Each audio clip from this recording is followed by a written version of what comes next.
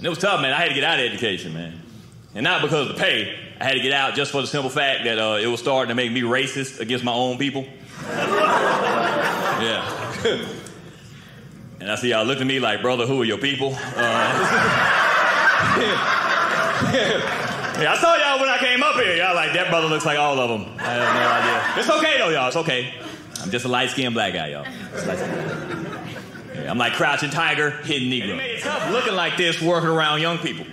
Because, you know, young people today, if you got kids or you spend time around young people, you know, kids today will say anything. One day I was teaching, I walked into another teacher's class to talk to the teacher, and then the student stands up in the middle of the class and yells out, hey, excuse me, man.